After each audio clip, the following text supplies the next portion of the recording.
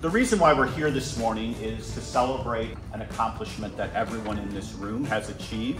So this morning we celebrated being recognized as a National Blue Ribbon School for 2023. This is an award that is given by the U.S. Department of Education. There were 20 winners in the state of Illinois, but only 4 high schools. So it's something that we're very proud of. I think it speaks to the collective work of everyone who works in our building, from our teaching staff, our support staff, our custodial staff, to make this place a really, really excellent place to work and learn.